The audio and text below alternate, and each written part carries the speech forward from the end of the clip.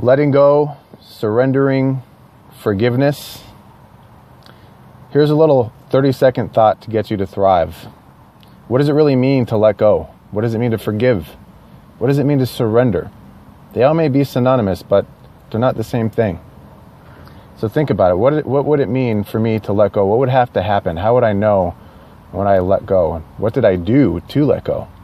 When I forgive, how do I know that I'm forgiving? What do I have to do to forgive? And if I'm to surrender, what does it really mean to surrender?